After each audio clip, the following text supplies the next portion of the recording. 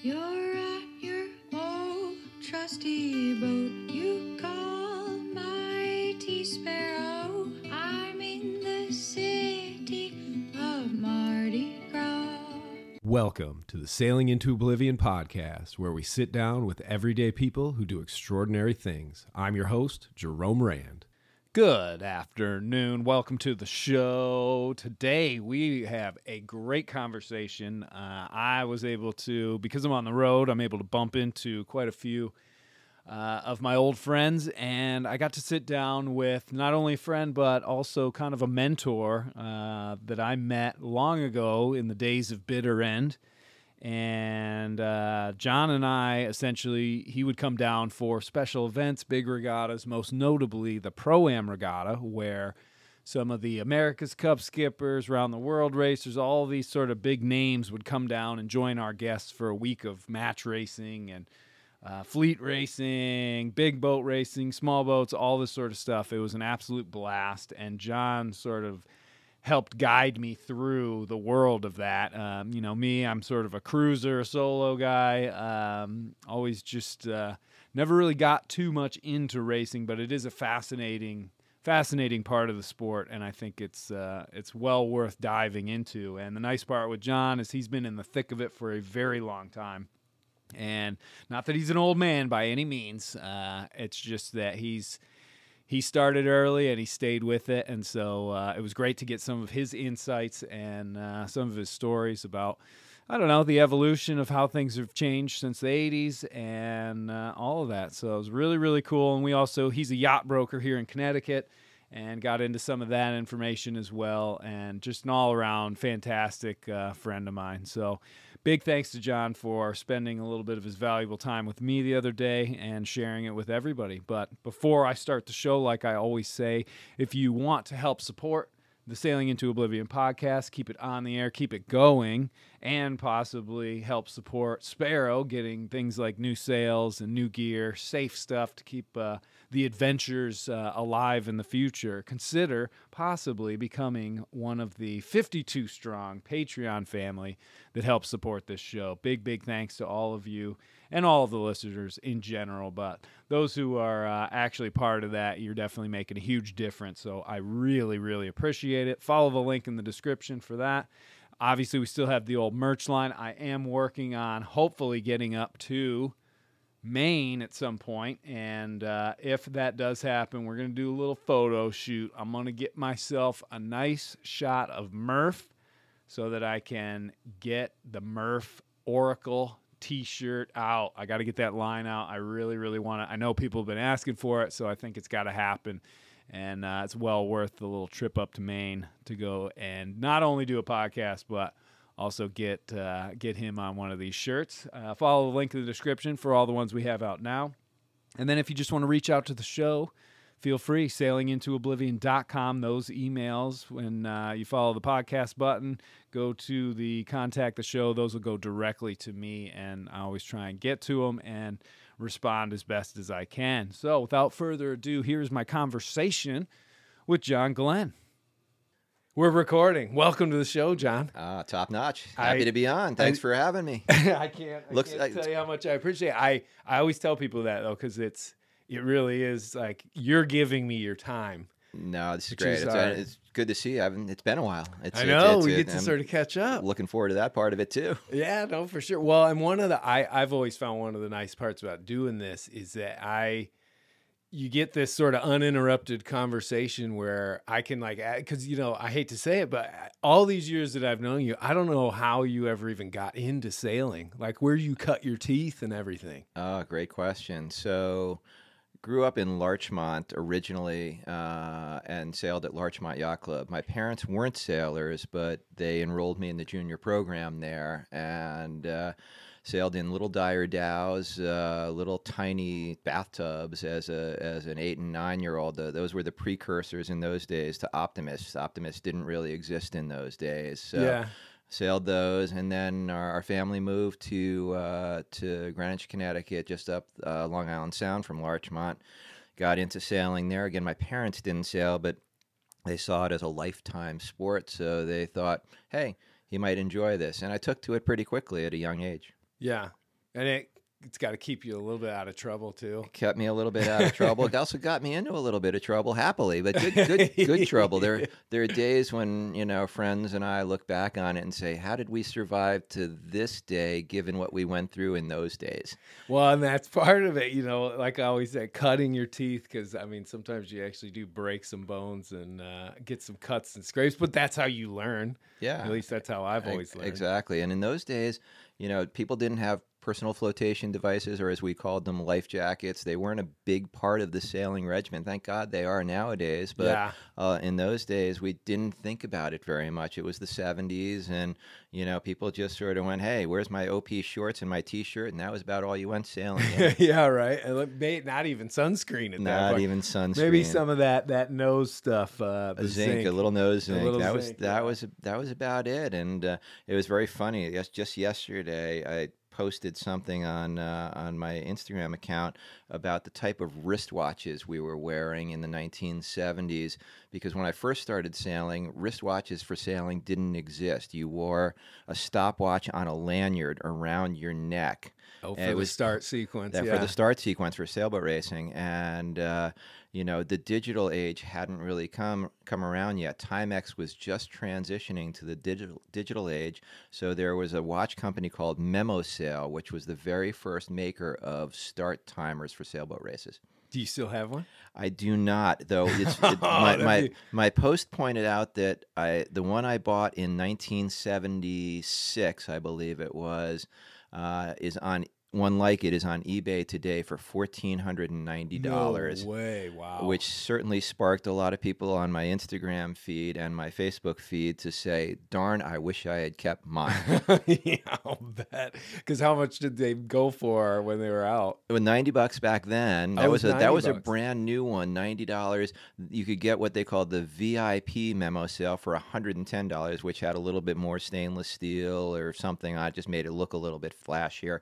But the stock one was $90, and now on eBay, $1,400 and some odd dollars. Yeah. Holy smokes! So, that's amazing. How some of that stuff just ups its value it's crazy. I mean, you think about like your toy chest when you were a kid, and I can think of all those Star Wars figurines and things like that, and don't have a single one of them left. No, but if you look probably on eBay or some of those collectibles sites, if you did have them, you could probably find a home for them pretty well. Yeah, right. Line your pockets a little bit. Well, the hard part though would be that you would really want them still in their package, but I don't know a single kid that would ever do that. Right. Especially back in the 80s. You just never thought of it that way. You but busted the package open the second you got it. Yeah, right. 100%. And then you burn them with magnifying glasses and all sorts of stuff. Blew them up with M80s, all kinds of stuff like that. God, it was a glorious time to grow up, I tell you. Like I said, it's amazing that we all lived to the day we were at today, right? Yeah, right. given how we lived back then. Well, so when you went, obviously you started off kind of in the racing community, but then you started going pretty full on into it. Yeah, I mean, as I progressed through it, I like a lot of kids in that era and today for that matter, if you enjoy it, you take on instructing. You become an instructor after you graduate from junior sailing. Yeah, and as people see you on the docks as an instructor, the grown-ups, as they call them, the adults in the room, will say, "Hey, come racing with me on my big boat." And so you cut your teeth on the big boats, while at the same time you sort of hold on to the maybe you sail in college while you're an instructor. So you're still dinghy sailing at that point. You're still traveling around. I went to Ohio Wesleyan University in the Midwest, and we had a sailing team. We were top 10 ranked most of the time I was there. We were somewhere in the top 20 always, and sometimes in the top 10. Yeah. So we were traveling around. We were coming east. We were going up to your home territory, sailing Great Michigan Lakes? State. We were sailing against the University of Michigan. We were sailing all over the Midwest. And then University of Michigan was one of our biggest Midwest competitors. Michigan State as well. Dawn Riley went to Michigan State while I was at Ohio Wesleyan. Yeah. So I used to race against her in college. And then we'd come east for all the major intersectionals at the Naval Academy or in Boston at Harvard or MIT and that sort of thing. So we were sailing a lot, racing a lot in college. But What were you racing on? so the primary fleets in those days, and a lot of them are the same today, were Flying Juniors, 420s, and lasers. If you were a single-handed sailor, you were sailing lasers. But the primary boats were the double-handed boats, and that was Flying Juniors and 420s. In Boston, you'd sail tech dinghies, you'd sail interclub dinghies. There's a variety of other boats you'd sail, depending on where you were going. Whoever was the home team, that's who you sailed. You sailed their boats. Okay. If you sailed at the Naval Academy in those days, you'd sail 420s typically. Gotcha. Okay. Well, and then, I mean, when you and I worked together, with the pros, doing all these pro-am regattas down at Bitter End and all that. Yep. And that was, I would say that was my birth into the sort of the high-end racing scene, even though that was, a amateur crew with a professional, but it was the top elite professionals, rubbing elbows with some of those guys like Ken Reed and Russell and all those guys. I mean, to me, when, I was so overwhelmed those first couple of years, just hearing the names that I've only ever seen in magazines and stuff. And you sort of came down, and obviously it was old hat for you. I was fortunate in that when I got out of college, I came out of college and went to work directly for what was called Yacht Racing and Cruising magazine in those days. It's now called Sailing World magazine. It's well known as Sailing World today. Yeah. But I was the associate editor at, I started out as an editorial assistant and then rose to associate editor at what was then called Yacht Racing and Cruising, eventually became Sailing World magazine. And that's how I got to know a lot of those guys, while at the same time I was doing a lot of racing on the side as well, whether it was J24 racing, which when you think back to it, that was a big class back then. Huge class. Isn't huge. That where Ken Reed was Ken Reed was, I think, a 5-time world champion in the J24 class. And a lot of those guys, John Coleus and John Kostecki, a lot of guys that you met at the Pro-Am, they got their starts in J24s. So I wouldn't say I got my big boat start there because those aren't technically big boats, but that was sort of a bridge boat that took you from the college ranks to the big boats. And a lot of people use that as a transition. And that's where I got to know a lot of those folks. Plus, covering them, whether it was at the SORC down in Florida, which was, in those days, the premier offshore sailboat racing regatta. And you obviously know Richard Hoken very well from Bitter End. He was his boats, Love Machine 1 through 5, were perennial top-notch placers on the SORC circuit. So I would see boats like that, and in latter years, the 1-tonners, the 2-tonners, and the bigger IOR boats would. Those were the ones that were hot on the scene at the SORC. So I got to know a lot of those same guys, maybe that were my age, maybe a few years older, that were racing at the highest levels in the big boats. I was covering them as an editor, and I was racing with them wherever I got the opportunity. Yeah, right. Well, and that, I mean, that was what, like the early mid 80s? Early 80s, yeah. So that was still at a time though before sort of sailors became rock stars out of just the sailing world. I mean, I know they were inside of it, but like even the America's Cup stuff with like Ted Turner and everything, he didn't even pay any of his crew or anything. It was all. You're absolutely right. So there was some, a transition point. I think it was probably the mid to late 80s, where people like Dennis Conner and I credit Gary Jobson for a tremendous amount of bringing the sailing world into the real world, so to speak. Both of them, sort of dragged it kicking and screaming into the general populace knowledge. And I think Dennis Conner was the very first sailor ever on the cover of Time magazine. Oh, really? Interesting. Ted Turner was on the cover of it, but not for sailing accomplishments. Dennis Conner was on the cover of it for sailing accomplishments. There had been plenty of sailors on the cover of Sports Illustrated over the years, but to be mainstream media, I think that was 1987, and that was a real turning point, I think, for the sport, where everybody sat up and took notice of it.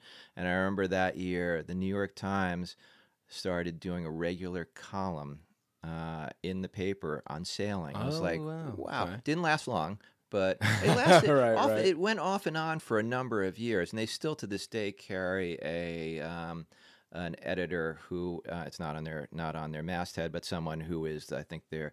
At last I remember, it was Herb McCormick, but there were a number of people who had the title of New York Times sailing editor, and it was a part-time thing, obviously, well, not a full-time thing, but it sprung into the mainstream consciousness probably, 86, 87, when the cup was lost to Australia, which I think there was an anniversary of that, may have been the 40th anniversary, the 45th, some anniversary recently of it. Yeah. I'm trying to remember. It was. I know it was September 6th, I think it was, because I remember watching it on a TV in my room in college.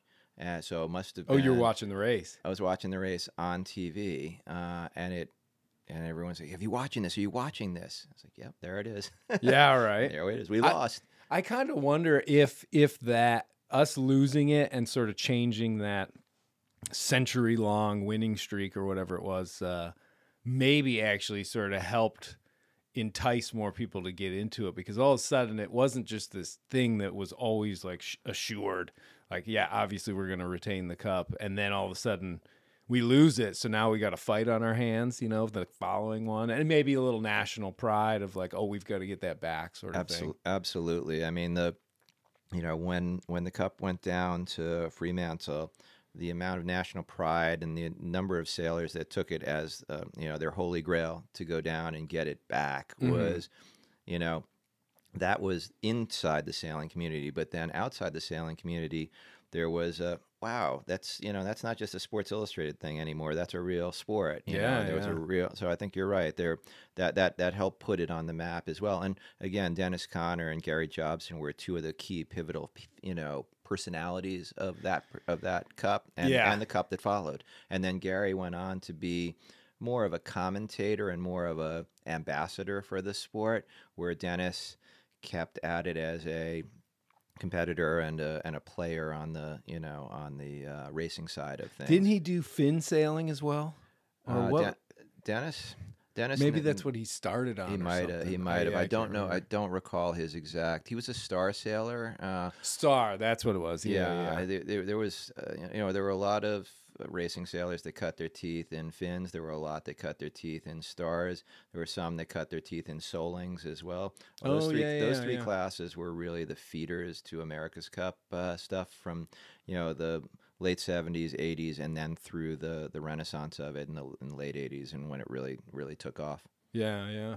It is. I mean, it's so funny because I sort of, I was obviously pretty into it around like the BMW Oracle time, because my brother Sven was working on the sales. He was on that team, and sort of that was the first real transition, I think, from the traditional 12-meter, that sort of thing, to, okay, let's see what we can build to, just kill everybody in this thing. And, that was interesting. Now, obviously, they do all the foiling stuff, but there's something about when I go on YouTube and look at the old America's Cup from the Dennis Conner times and stuff, because you can watch the entire races on there. It's a little grainy, whatever, but like, seeing a jib sail blow out and them having to peel another one up there real fast, and how the boats are just charging through those waves. Even though the boats are going slower, for some reason my palms are sweating a little more, and I don't know if it's because it to me, maybe as a monohull sailor, it's a little more relatable. Yeah, I think there's a very spirited debate both within the sailing community and for those on the outside looking in about sort of how the America's Cup has transitioned over the last 20 years from 40 years, from 12 meters to the IACC boats, to the catamarans, to the foiling boats. Those four declensions of it have been very polarizing, I think, for people. And a lot of it is age-related. A lot of it is people who grew up watching the 12s and then grew up with the you don't want to let it go. You don't want to let it go. 20, 30 years from now, you wonder if whatever 2 generations from now, if they're going to look back and say, oh, I'm nostalgic for those foiling boats that kept, exploding and flying through the air. Yeah, right. And who knows where, what The will be hover boats are really great at 100 miles an hour, but you know. yeah. You wonder if that's going to be the debate 30, 40 years from now. And, I'm of a generation that, I liked to see the transition from the 12s to the IACC boats. I thought that was a good transition as much as I liked the 12s. Yeah. I thought that was fantastic. But then to see it to go to catamarans, it lost its purity to me for some reason. What was the famous race that Dennis Conner had the catamaran? So that was against the New Zealanders, and that was they interpreted the deed of gift a certain way. Yeah. And brought a giant monohull with wings to the party, and Dennis interpreted it another way and brought a much smaller catamaran to the party. And that was sort of an infamous battle that didn't do the sport any good, I don't think. And, the cooler heads prevailed after that, and they set up some legitimate rules and some legitimate, retooled the deed of gift, so to speak. So I think that was ultimately a good step to get that one out of the way, because ultimately somebody was going to challenge it that way. It was going to happen. It was bound to happen. It was a 100 and some odd year old document, and it's bound to be interpreted. Dust this thing off. Let's yeah. Well, because don't they say that was the regatta that was won in the courtroom and not on the water or something? Exactly. And there have been many court battles with the America's Cup since over where it's to be held, how it's to be held. I mean, it's an event that's always in transition, I think, and always probably will be. Will these current iteration of foiling boats, make the next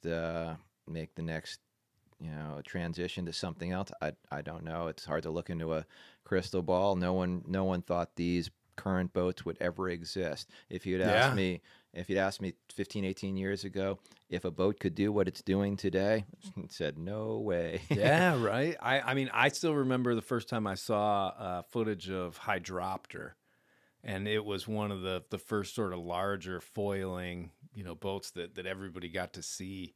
And I thought, oh my God, like that thing is a complete like prototype, a one-off experiment. And now, just seeing these guys foiling, not only on flat water, but what they're doing with like the Vendée Globe and those boats. I mean, Hugo Boss just absolutely flying along through Southern Ocean weather with this big foil in the, I don't know. It's miraculous. And hoping they don't hit, something under the surface, I know, right? A submerged container or a whale or something like that.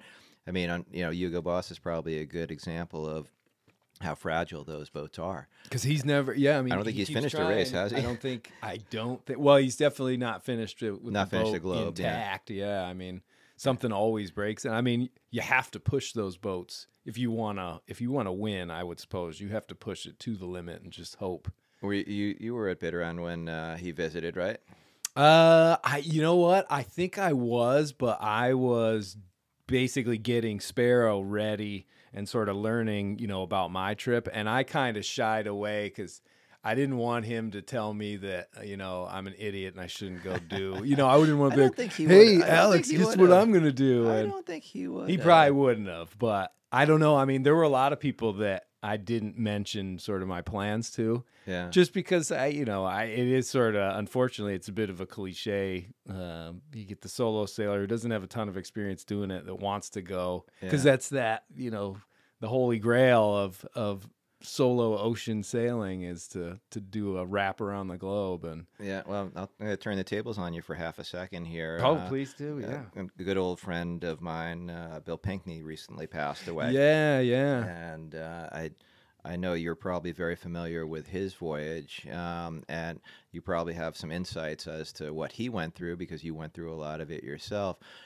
Did you ever have any connectivity with him, or did you? I never did. No, unfortunately. I learned about him when I did. I think when I came down, it was probably the second round, coming down at bitter end where I was trying to save the money for the boat and for the voyage and everything. Okay. But yeah, I mean, I unfortunately, I still haven't even read his book. Oh, it's a great book. It's well worth a read, and fascinating gentleman. He made a lot of visits to Bitter End after his voyage too. He used to come and be part of our fall clinic series back. Yeah. So he would do flotilla trips and take people out to Anegada and Oh, things like really? that. And it was always fun to have him on campus there. Oh, I'll bet. How long was his circumnavigation? It was long trip. I forget off the top of my head. The book would tell you. I can't remember exactly how long it took him, but he did make some stops. Yeah. It wasn't nonstop. Right. But it was solo. It was solo, and he did the Capes, and just a great gentleman of the sport, and really. Back in the days that he did, it was long before the internet really had become a force majeure. He was the one who pioneered, transmitting back to schools what the voyage entailed. Oh, really? Oh, Yeah. okay. So I forget how many school systems. I think the overall Chicago public school system and the overall Boston public school system essentially were following him and had the technology pre-internet really when it really it must comes have been down all SSB and and they had tracking radios. and they were pushing it out as part of their curriculum, which was he'd really before the trip had really gone in there and dug into the schools, which I found to be something that he because he had a vision, the Chicago inner city vision to really bring his trip to the kids. Yeah. And that's what at the same time, he was a very laid back, low key kind of guy, and always sort of was at odds. His personality always struck me as at odds with how aggressively is not the right word, but how enthusiastically he went at installing into the schools what he was all about, and I took away a lot from that with him, and it really fascinated me. I could sit and listen to some of his, and it wasn't about his voyage for me. And when I would talk to him about it, it was like, how did you pass on what you did to those kids? And that was what was more interesting to me, and than the voyage itself. Wow. So I didn't know what if you had any. It's a shame that he I don't want to say died too young because he was older than I thought he was. He always seemed very young to me. Always seemed like a very young person. And when I heard how old he actually was when he passed away, I was startled because the last time I saw him, he didn't look a day over 72 or 73. If I'd had to guess, I would have said 75 max. Yeah. And I was like, wow. How old was he? I want to say 84, 85, something like that. Okay. Again, timeless and ageless individual who just, had this look about him and enthusiasm about him that, it was a calm enthusiasm that you could tell that translated well to oops. Oh, that's all right. Yeah.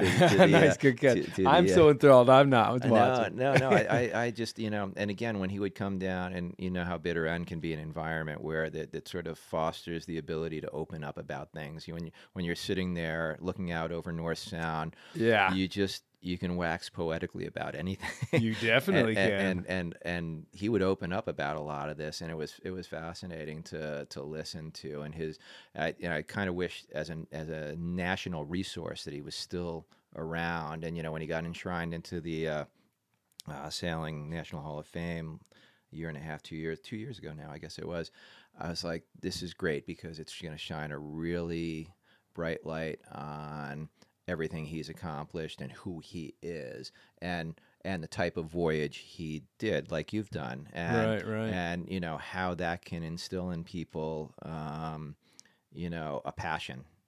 And I'd love to hear stories. I look forward to, as I get older, hearing stories about kids that he inspired and you inspired. I know that you've inspired a lot of people. So try to. Yeah. So I think the voyage is like what you do, and I don't mean to digress and put you on the other side of this necessarily. But I think that voyages like what he did and like what you did are really inspirational. People can go sailboat racing every day and not inspire a lot of stuff. Dennis Conner is not the most inspirational person that I know.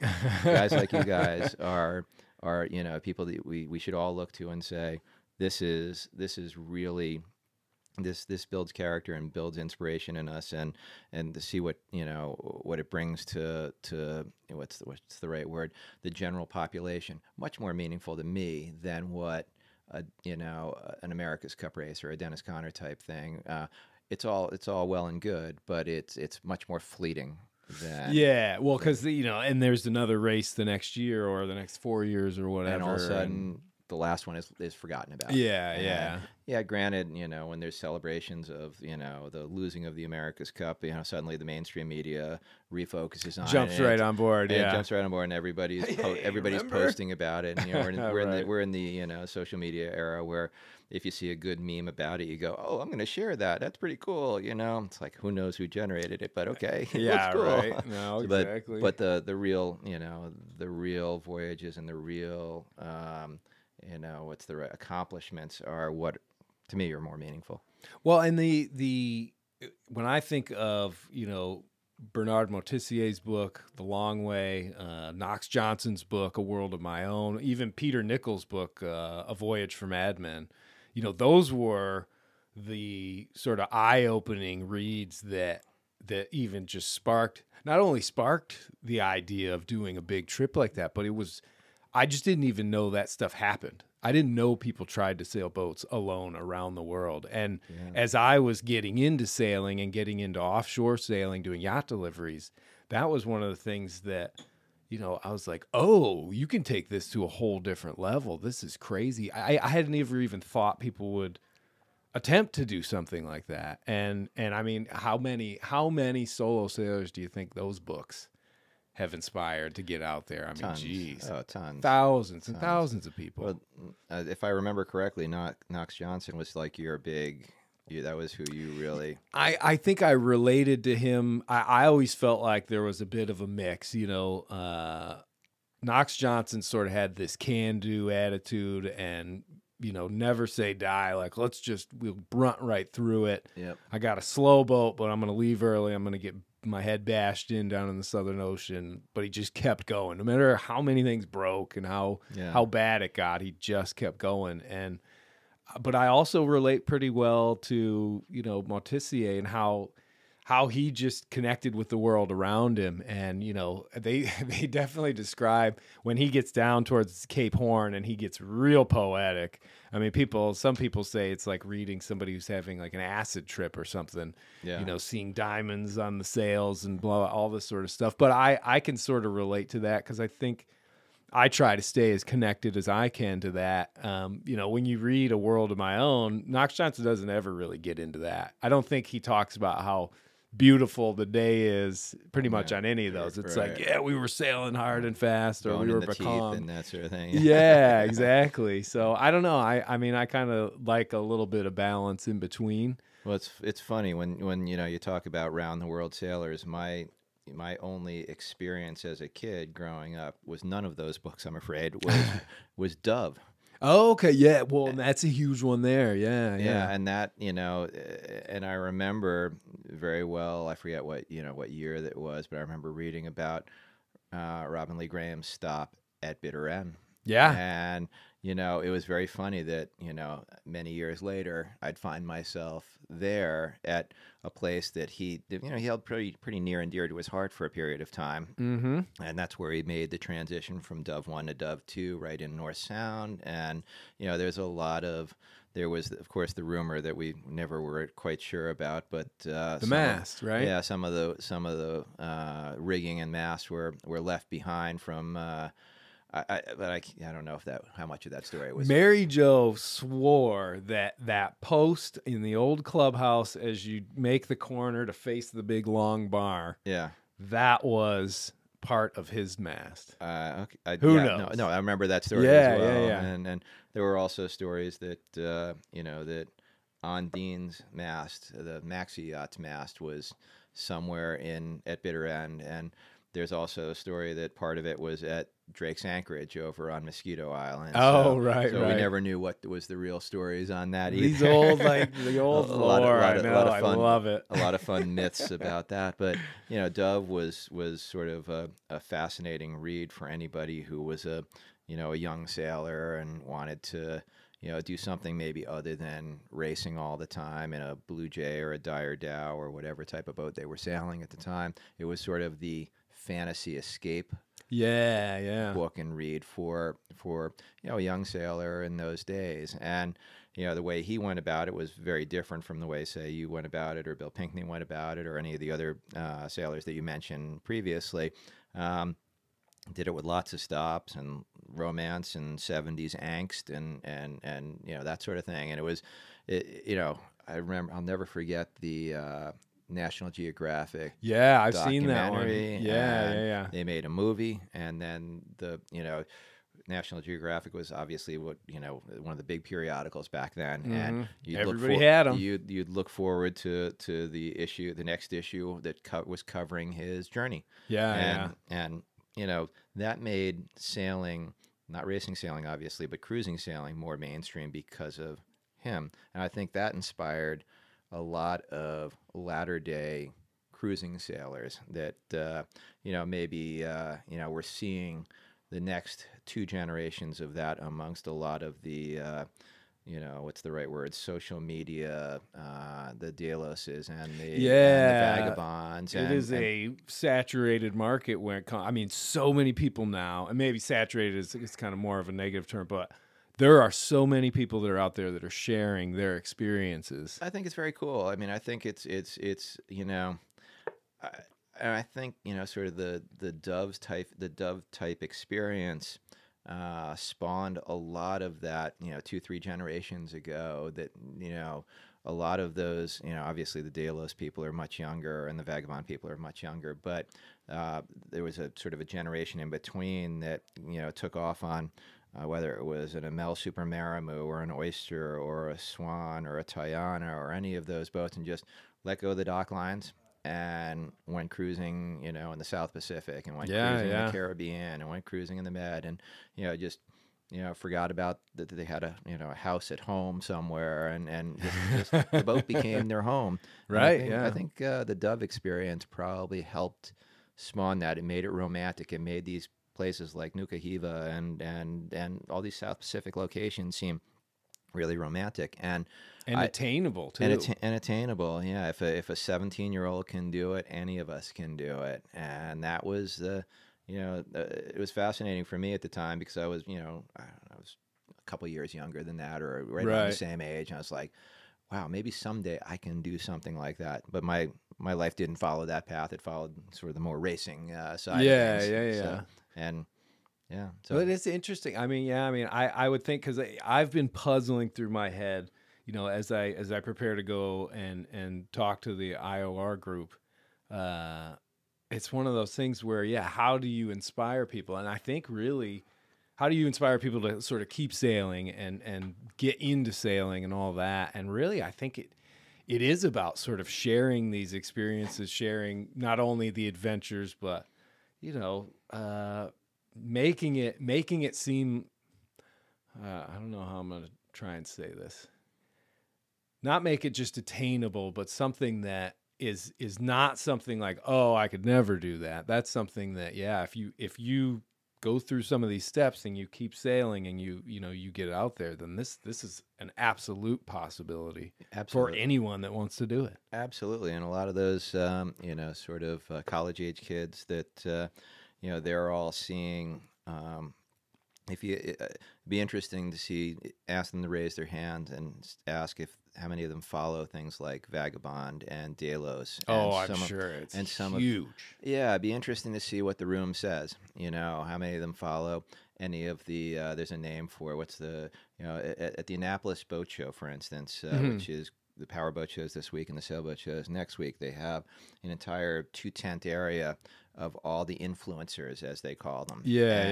And they all show up, or whoever's available or whoever's in the area. Last year or the year before, Vagabond showed up. Delos was there. It was interesting to see. I don't want to call it groupies, but sailing enthusiasts that follow these people are really into it, and I love that about it. And I'm sure there are tried and true sailors that sort of blow that off and say, oh, I would never do that. But deep down they do, because where else are the million followers coming from?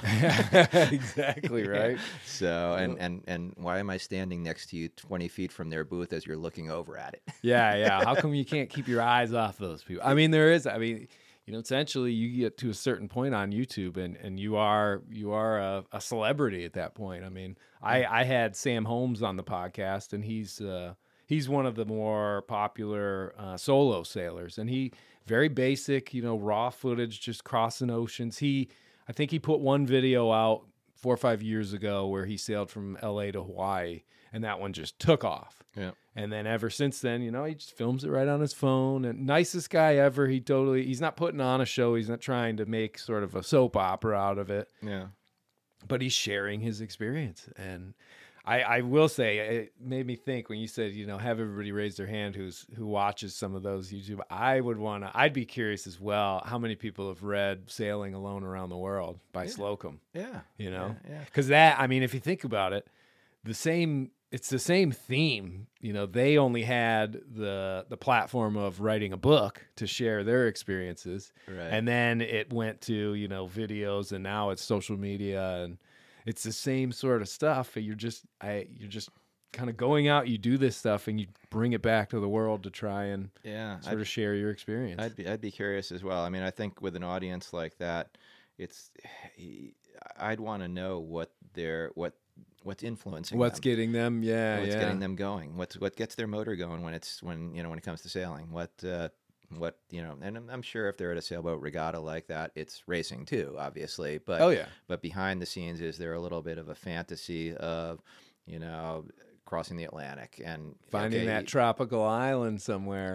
And even if it's you see a lot of hybrid race cruises now, like the Ark is a classic example of that, where okay, I'm going to play to the cruisers here. It's a cruising event, but I'm going to put a little bit of a racing bent to it just to keep the people, engaged a little bit. And you see more and more of that going on right now to reel people back into the sport, which I think is good. There's a lot of people who sailboat racing can turn people off, or it can re-energize people. Conversely, cruising, it's like, oh, I'm not a cruising sailor, but that does look enticing over there. Do you charter? Oh yeah, I do charter. Then you're a cruising sailor too. Yeah. You're part of the club. Hop on in, the water's warm. Yeah, it's amazing to me how many people I will say, you're a racing sailor. Yeah, oh yeah, died in the wall. I don't cruise at all. You ever chartered? Oh yeah, every season I charter once or twice. I was like, do you race while you're? No. Then you're a cruiser. Hey, welcome. Yeah. Yeah. So well, what was that? There was always that one that goes down the Baja Peninsula. It's been going on for a long, long time. Baja. Yeah. That's been going for 40 years or something. That I can remember. Richard Spindler started that from Latitude 38 magazine. Yeah. And that's still going on and still draws big crowd. And it's another one of those hybrid events. It's a race that's really for cruising boats, or it's a cruising event that's really racing.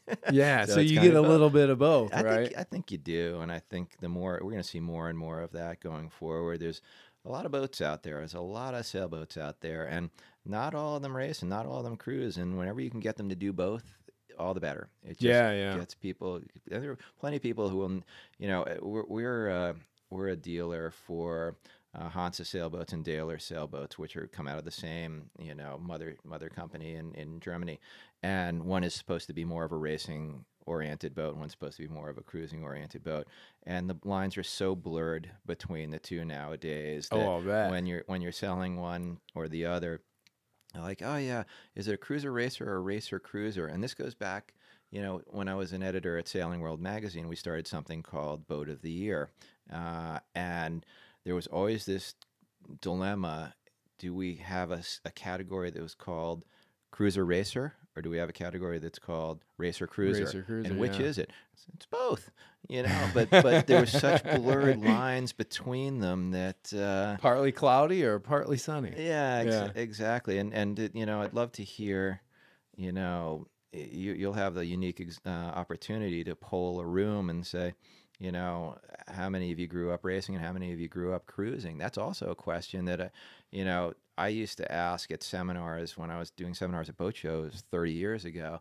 I would, say, who in the room are cruisers, who in the room are racers, and I'd always want to see the hands go up. And then you'd hear later in the seminar when they'd answer a question, it's like, that sounds like a racing answer coming from a cruiser over there. Yeah, right. Well, because you only know deep down inside what your passion really is, and I've always thought that's a great part of the sort of the sailing world is that.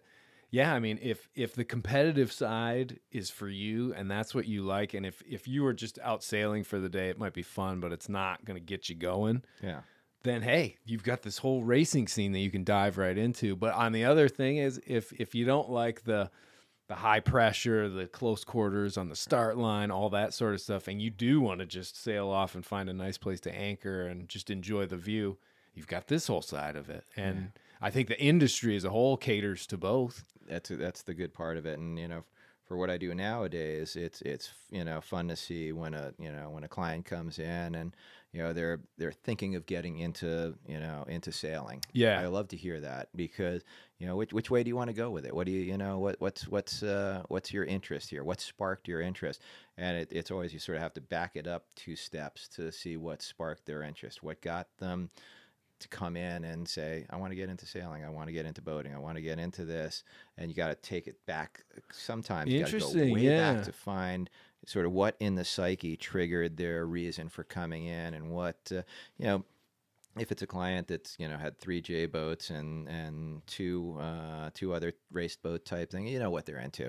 Or if they have an ML 50 and they want to get an ML 60, or they want to go even bigger world cruising, that sort of thing, what they're into. But it's the hundreds of thousands of people in the middle between those 2 extremes. Yeah, you gotta sort of, which way are we going to go with that? Right. Well, and you sort of get to be like their Sherpa through that trying to figure out what's gonna work out best. Yeah. In every single aspect. I didn't really think about it that way. I mean, in some ways, I think the idea of like a yacht broker would be somebody comparable to a car salesman, but I don't think I think it has a whole lot more, because it really is not.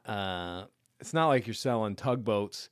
You're selling boats that are almost like a lifestyle. Yeah, absolutely. And I'm couldn't describe it at all, because I mean you're the professional here, and you got it right. It's a lifestyle, and a lot of times you sort of have to step back and see, in talking to the potential boat buyer, what sparked their interest. Like I said a minute ago, you have to sort of see, is it the lifestyle? What part of the lifestyle is it? Is it the fantasy of casting off the lines and going, across transatlantic or down to the South Pacific or whatever?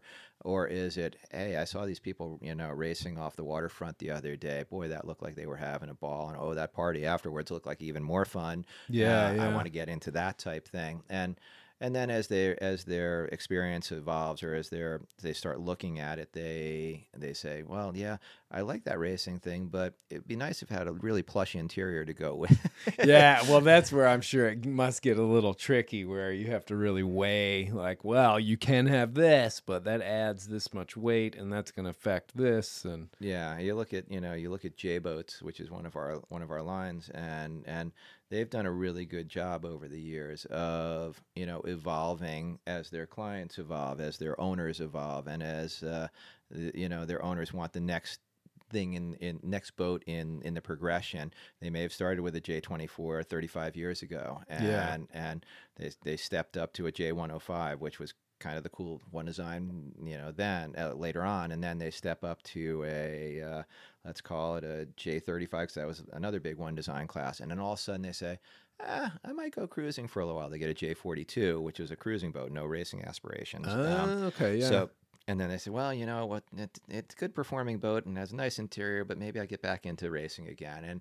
And they keep evolving, and that's a brand that does a pretty good job of addressing that sort of thing. Mm-hmm. Others, what's sorry to interrupt. What's their cool new boat right now? So the J45 is their current cool new boat. It's, yeah. But they also introduced last year a littler day sailor that they call the J9, which is purely a day sail boat. There's very little interior, a giant cockpit. Yeah. And for under 30-foot boat, it's the perfect little day sailor. That's very cool for a certain segment of the market. But if you wanted to go racer cruiser, the 45 is sort of their hot hot boat right now. We're going to be showing them off down in Annapolis again next week. Nice. So hull, I forget which hull. The hull may have been hull 6 or races out of American Yacht Club right near here, and was the first one in America. And little known to many of your listeners, probably, J boats are primarily built in France now. Oh, really? Oh, yeah, okay. the Johnstone family obviously is an American family, and most of the J boats were over the years were built in Rhode Island, and some models still are. The J9 is still built in Rhode Island, for instance, but the J45 and the J112E, the J99, what else? They're all built in France. Which is, I didn't know that. Yeah, and then finished off over here and then delivered over here. So it's still, Jeff Johnstone is still the leader of the pack, and they're based in Newport, Rhode Island, and but the builds are actually primarily done in France. And they must ship them over. They do. Yeah, they're not coming over on their keel, right? No, we're a dealer for Amel yachts, which I don't know how familiar you are. A with little now. bit, yeah. They're built in La Rochelle, France, and they're in my estimation the best pure cruising sailboat that's on the market nowadays. Oh wow! Yeah, it's, okay. If I had. If I was to do a trip like yours, with more people aboard, of course, Yeah, if I was to do a trip like yours, you're a social creature, John. I would pick an ML 50 or an ML 60 all day and all night. Fiberglass. Yeah. That's the design right on the wall behind you there. Oh, nice. Yeah, so that's so they've sort of burst onto the scene. You probably saw many of the previous generation of Mels down in the Caribbean and the BVI over the years. The Super Marimo was probably the most popular offshore cruising boat in America for, I don't know, 20 years. It's still, more common in California. For some reason, despite being built in France, you'd see tons of them out on the West Coast, San Francisco down to Cabo. Many of them out there. But when we were together, when you and I were working together down in the BVI, I'd probably see 2 a week come into our mooring field on cruising expeditions. Delos, sailing vessel Delos, who's they're probably the second biggest influencer, sailing influencer in the world right now. That's what they're on. Yeah, it's an Amel. Yeah, but it's a 2 generation ago Amel. The current generation is really spectacular. But it's purpose built offshore world cruising. You rarely see an Amel in the same place more than a day at a time. They're on always, the move. Always on the functional, move. Very functional. Yeah, and most people that own them don't have a home somewhere else, or if they do, the shutters are on it and the doors are locked and the electricity's turned off, and they are, out somewhere cruising. I love tracking them on AIS. I follow a lot of the 50s around the world. We've sold a bunch, and I follow them on Instagram. I always want to know what they're up to because it's always something fascinating. There's probably 20 or 30 of them that are active on Instagram, and following their feeds, so much fun. All over the world, I'll bet. Jeez. And that's, it's a fantasy type thing. You're looking at it, you're like, you're where now? Yeah, exactly, and right. Then you'll be where tomorrow, and then you'll be where the next day. Yeah. We get that a lot with. I get a lot of emails from people who have purchased West Sails, younger people that sort of get inspired by either stuff that I say on the podcast or just some of the adventures that I go on, and they're staring down the world now, just ready to pounce. And a few of them are just sort of cutting their teeth. They're learning, how the boat works and everything. And that's one of the nicest emails I can ever get is from somebody who's like, oh my gosh, I got my West Sail. It's in terrible shape. I got so much work to do, but I'm going to haul out here and blah, blah, blah. And then, trying to work with them because a lot of people want to know what modifications I did sort of beef it up even more. Yep. You know, I don't know. I always try and say, you know, I'm not an expert. I just have a decent amount of experience. I don't know if any of the stuff that I did actually made a difference. It works because you're sitting right here. Well, right now. that's true. I mean, clearly you know, it worked. but Clearly it's one of those things where I try not to take too much responsibility when, you know, informing people of like, oh, okay, well, we increase the size of this, or we up the diameter of this wire or that, you know, that sort of stuff. But I'll never. Yeah, go ahead. Sorry. it's really, it's one of those feelings. And I think there's like 3 people that they send pictures of the boat, and you can see this big smile on their face where they're just like, No doubt. yes, I'm there. No doubt. No, I you know, when when we were reminiscing a little bit ago about Dove, I'll never forget Sailing Magazine, which is the big format sailing publication back in the day. I don't even know if it's still published. I think it is still published these days. It's out of Wisconsin. Oh, okay, yeah. And a big format, and it was always had the best covers, and always had, you know, back in the late 70s and mid 70s, it was my favorite magazine. It was one of the few I had subscriptions to back in those Yeah, days. right. And I'll never forget they did. What year did the West Sail come out? What was the? It was like 70. I want to say 72, but I can hear the West Sail family cringing because I don't know. Sorry to put you on the spot. No, there. it's okay. I lead through my my voyages, my knowledge on the whole stuff. I leave that for. But I'll other. never forget they did it clearly must have been in the early 70s, mid 70s, because that was when I had my subscription to Sailing Magazine. That's when it started, and I think it was a black and white edition that had a full review of the West Sail 30 when it came out, and I was like, that's the boat I want. That's the boat I remember you telling me that. Yeah. Yeah, so it's, again, life comes full circle sometimes, but it's interesting to see that, that there's such a big following for it still to this day. It's clearly stood the test of time. It definitely has. I mean, and I was really fortunate this last fall, or right before the summer, this last spring, I got sort of hired on by this couple, shout out Mark and Steph, who had purchased the finest example of a West Sail 32 I've ever seen. Nice. This guy who was a former astronaut, owned the boat, was using it for, just day sailing and stuff like that, but then hauled it out of the water for, 10 years. And it was just his pet project. Yeah. And he hired on people from Pacific Seacraft and all the stuff to come down and basically gut the whole thing and start rebuilding it as if it is a absolute high-end luxury boat. And I mean, I walked down on that thing, went down below, and I was just like, holy cow, like, I didn't even know this was possible. Didn't recognize. No, it felt bigger. The varnish was, to the 10th degree. And I mean, I almost felt a little uncomfortable in the beginning because I'm so used to Sparrow being this rough and tumble thing. You put your cup down, you don't worry about it. You smear sunscreen on your arm and you can just do whatever. But holy cow, that thing, I was like, I didn't want to leave fingerprints on anything. It was beautiful. I did a walkthrough tour and threw that up on YouTube, but it was just such a phenomenal boat. I mean, wow. Holy cow. Yeah, I got to look at that YouTube video. I have not seen that, so I'll have to look. Yeah.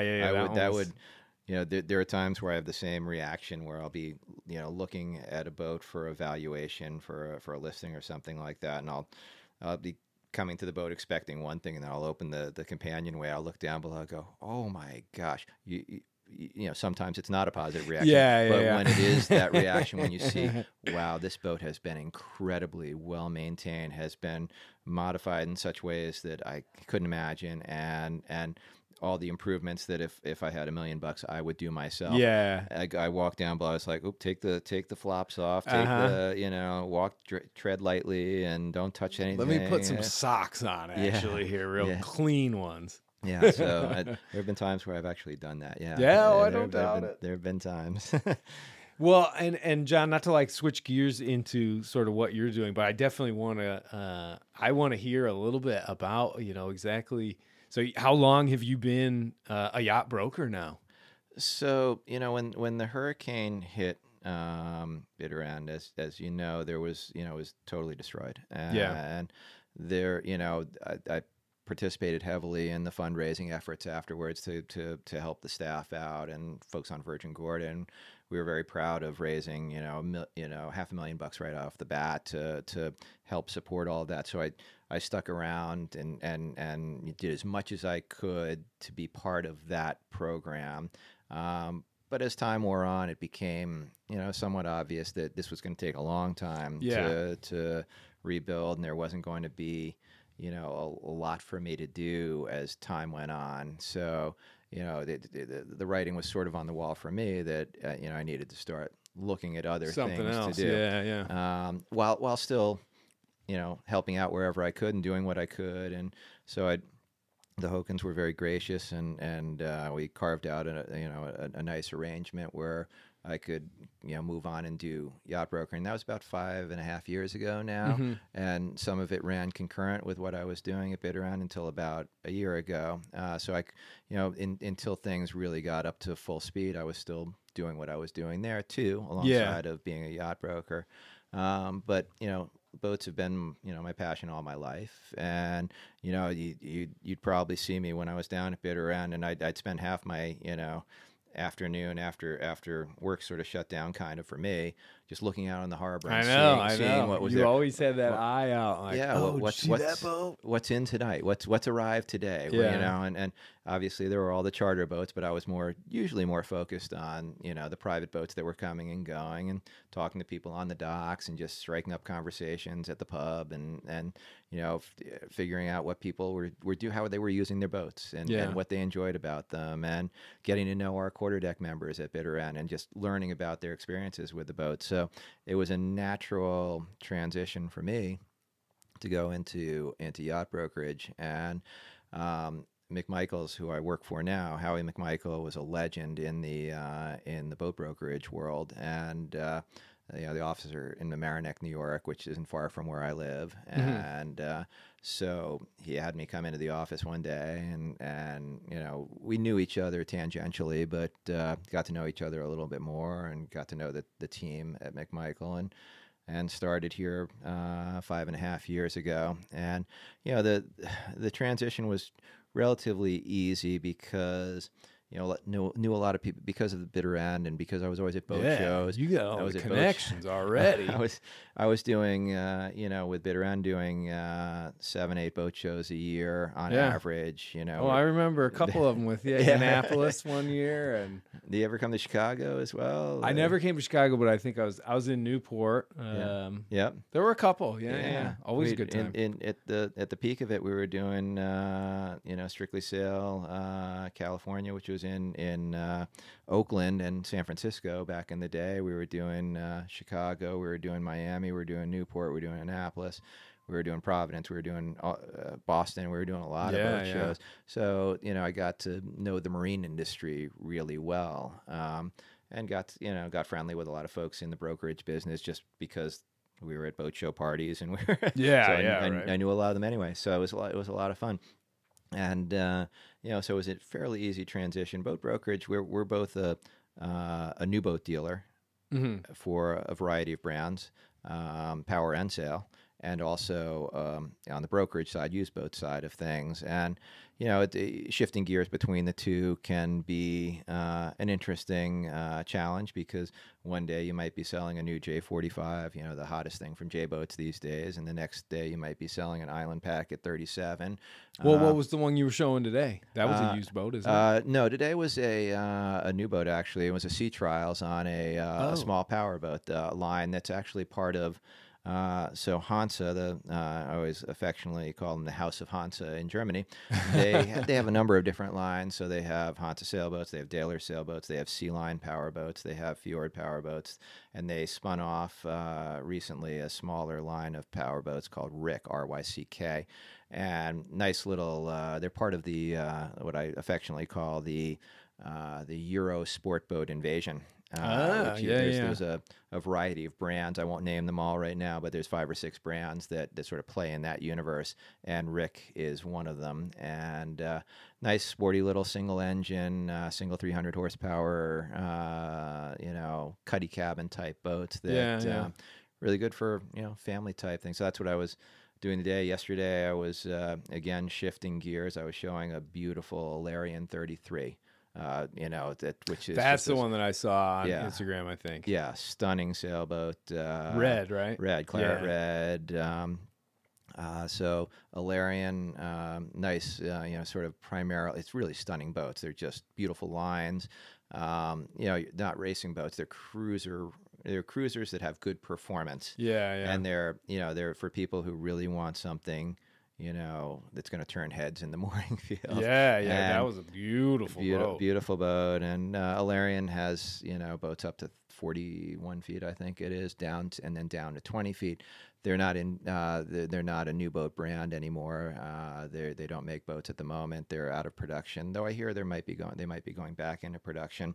They were sort of a sister brand to J Boats a long time ago. They were coming out of the same TPI factory. But we're a J Boats dealer and J Boats brokerage. We're probably, I would have to guess, we probably sell the most J Boats in brokerage of any brokerage in the Northeast for sure, if not the country. So whether it's whether it's a old J20, no, we wouldn't sell an old J24, but J70s and J99s and J80s, J105s. Oh, there's one every inch, I think. Well, and I guess if you were, if I were to be someone who's actively looking for some type of boat, obviously the first thing to do is probably they're going on the internet and seeing what's out there. But, when it comes to actually getting to a point where you're like, okay, it's time to pull the trigger on this, I mean, it's always better to have a yacht broker. Absolutely. The fallacy of it all is that people think that they're going to somehow save some money by buying directly with a broker they're not familiar with. Yeah. So I think it's always good to engage, your friendly neighborhood broker to help you out with the deal. And there's no money to be saved by going necessarily directly to a listing broker. So it's like home sales. I'll use that analogy a little bit. There's a listing broker always, and then potentially a selling broker as well, who will help suss out a boat for a client. So they could help the client, comb the internet. Sometimes, a selling broker or a buy-side broker, as we call them, will, keep watch lists, and we'll have a little bit more insider information of when something's going to come on the market than the average person might have. So you can, let's say someone wants let's say a J112E that they've been looking for a long time, but there's none out there right now. Well, we might know of, one of our clients who's getting ready to list. Oh, you got the inside track. Yeah. So that helps sometimes. And it's, there's plenty of times where, again, using the real estate analogy, where a broker will be both the buy and sell side of things. It happens from time to time, and there's always the nervousness. Well, who are you representing? The question always comes up. And if it's a multi-million-dollar boat, or let's say over $500,000 boat, it's probably good to have someone on both sides of it and someone championing your best needs on this sort of thing. But if it's a boat under $150,000, let's say, going directly to the broker, that can be okay too. I mean, it depends. And one of the things we're big on is relationships. We have, each of us at this office probably have upwards of between 500 and 1,200 clients. Really? Wow. That we actively stay in touch with, that we actively engage. One of the upsides to McMichael is that we also have 2 boat yards, and we have a sailboat yard that you're sitting here at. And we have a powerboat yard that's just around the bend. That's where I was coming from when I first came over to see you earlier. That's just across the harbor and around the bend over there. And we're fortunate in that we can stay in face-to-face contact with a lot of our clients because they're here at the yard. This time of year, boats are starting to come back into the yard for winter storage, and just walking up and down the yard here, I'll bump into 10, 15 clients a day. So we try and forge strong relationships so that they know what we're doing. We know what they're doing. We know what they're. As you probably have heard, there's always this saying that boat owners are always looking for their next boat, and it's very rare. It's very rare that someone will say that. Yeah. It's very, you've had your boat for a long time now, but that's been a passion and a labor of love for you Yes. too, right? So, but Bane of my existence. No. but there's a lot of people who that gosh, you just bought this Hansa 415. Now you want the Hansa 410 because it's the latest model coming out. Okay, I get it, but Right. or they're looking for their family's growing and they're looking for, they have they 2 gotta more up the game kids a and they're little looking bit, for right. one more stateroom on the boat, and so that's it's keeping in touch with our clients is a very we're all about, and this is a hackneyed saying, but we're all about customer service and staying in touch. I mean, you know me well enough to know that I can talk a blue streak, and most Absolutely. most boaters like to do that. Yes. And I'm also a good listener. Yeah, no, it's true. I speaking as someone who went, and essentially saw the boat online, contacted the owner, went and saw it as soon as I could, and ended up getting sort of. I would never say I got a raw deal, but I definitely there were a lot of things wrong with Mighty Sparrow, or incomplete, I should say, that weren't sort of brought to light. Yeah. And I do, when I think about being in that position again, I think I for sure would want sort of an expert there, somebody to at least, because when I think about the amount of money that it cost me to fix some of the issues that I didn't know about on that boat, right?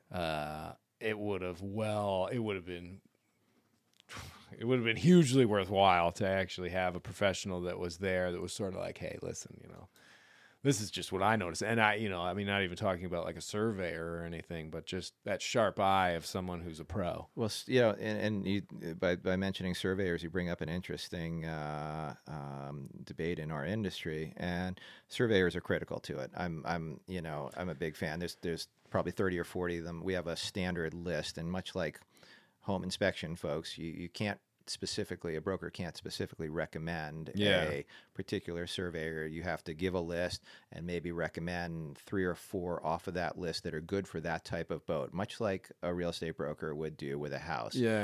Someone's better at a mansion than they are at a split level such and such. Right. So same thing in the boating industry. What's good for power is not always good for sail, and vice versa. What's good for a small day sailor is not necessarily good for a 70-foot offshore sloop.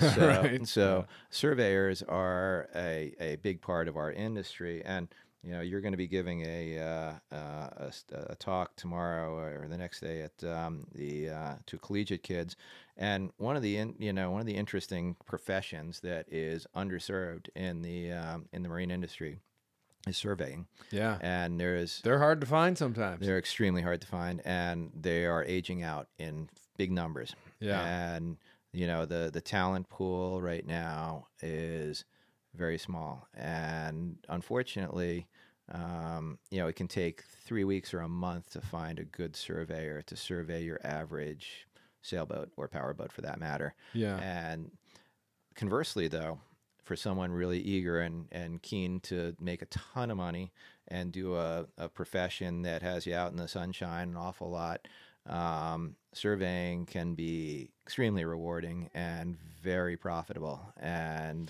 because you're essentially along for the ride. I mean, I've been hired on to be the captain for a sea trial where the surveyor and the broker and the client come on board, and for whatever reason they just needed a licensed captain to go and take the boat. I hire people like that all the time. Yeah, I watched this guy, the surveyor, get on board that thing, and we didn't even make it off the dock before he was like, whoa, there's an issue here that this isn't going to be, we're not, and found problems with the engine immediately. Yep. I mean, the guy was like some sort of ferret going around this boat, and he just knew everything. Yeah, and you can get various certifications for surveyors. There's 2 or 3 different. There's SAMs. There's a couple others, and there's various schools for it. Iris up in Newport gives training for surveying, and Annapolis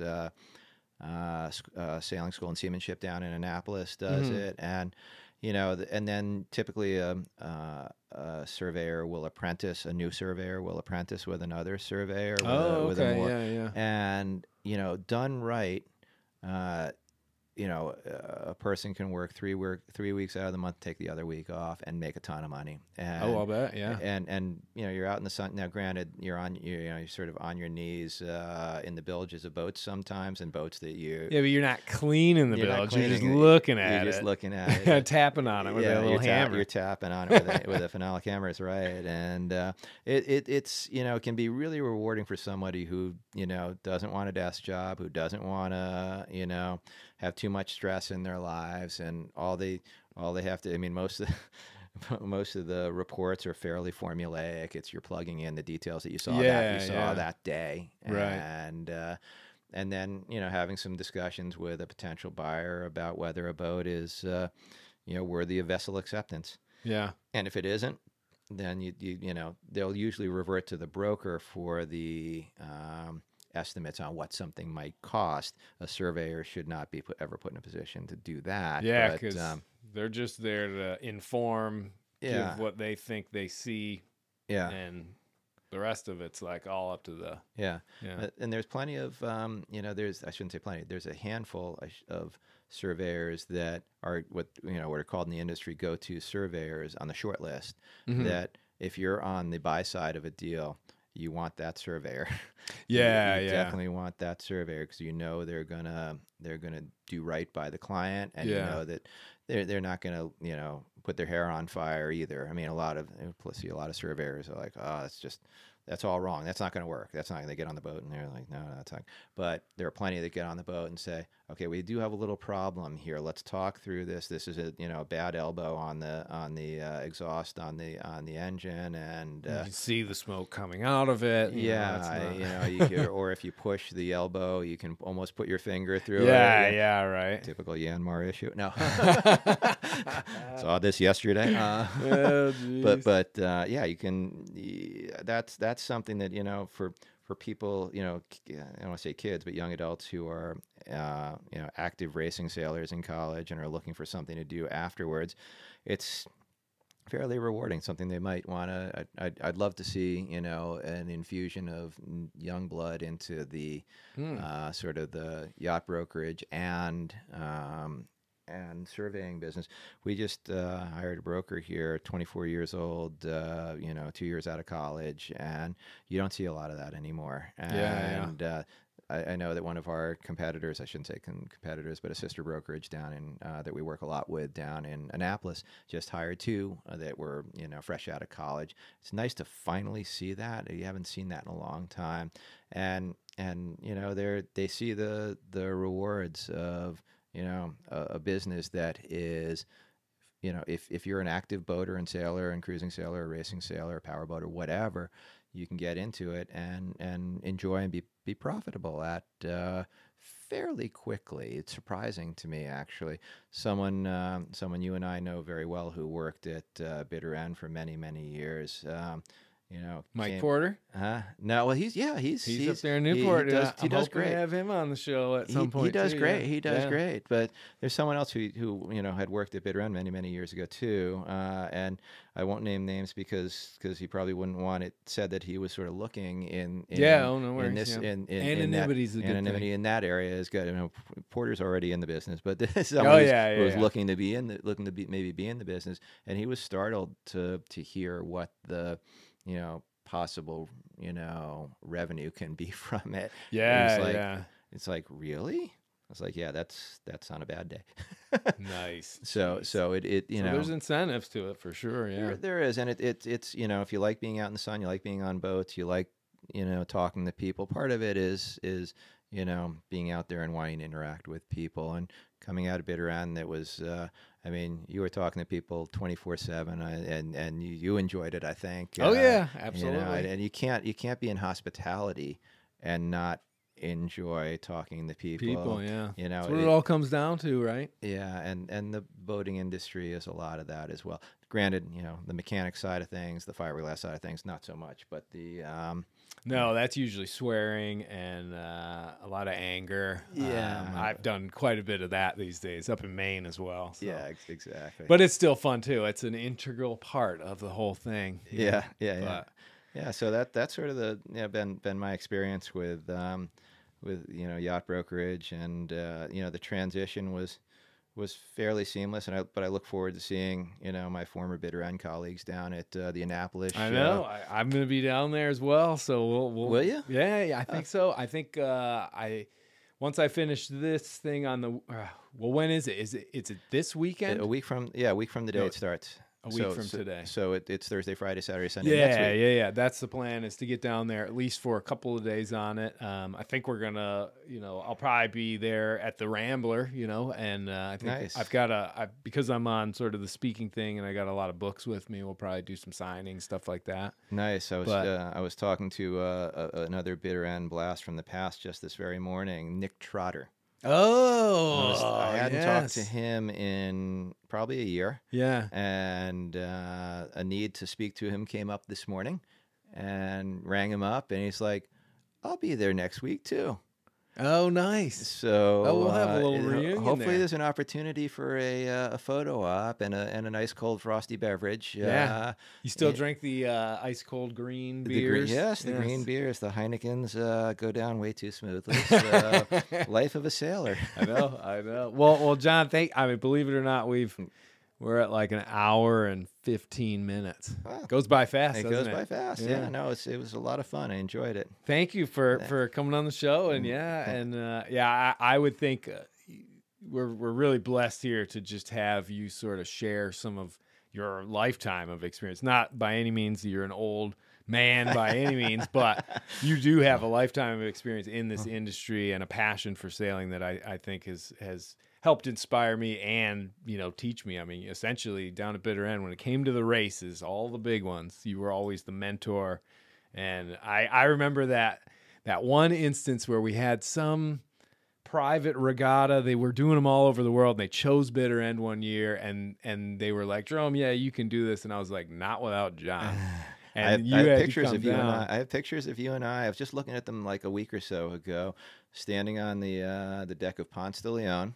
And yes. I think Quinto might have been on the boat with us, and we were looking upwind. I still have these pictures where you had a flag, and we were looking upwind, or it was across the starting line. I can't remember which. I'd have to go back and dig them out. But just looking at them the other day, and that very event, there was the Barrister's Cup or something like that. It was like a bunch of lawyers from all over the globe that they do the event in various different places. Yeah. No, that was always, and the pro-ams were always a pleasure, always fun. I know that Super stressful. They were super. For me, I think you, unless you're one of those guys that's like a duck on a pond, where above the water you look fine, down But below the legs are doing that. Yeah, I think I just looked like I was a maniac the whole time. But there was a saying that you and I used to share, I think, occasionally over a nice cold frosty beverage, and that was, it takes a lot of work to make things look easy. That's a hospitality saying that's so true, and that was the way Bitter End was. That's the way it functioned. That's the way you function. That's the way I function. No one knew, you were, other than me, that you were going out and dropping marks before anyone even had breakfast. Oh yeah.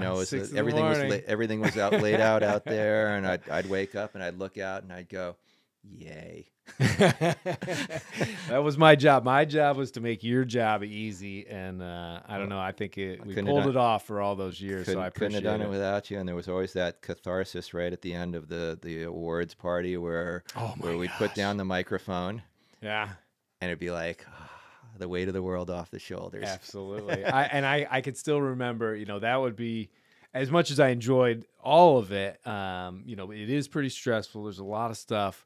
But I would project myself to that moment when that last award went out. Yeah. And then it was sort of like we did it. And mic drop. Yeah, exactly. All right. Well, thank thanks. you, John, for coming on. A lot of fun.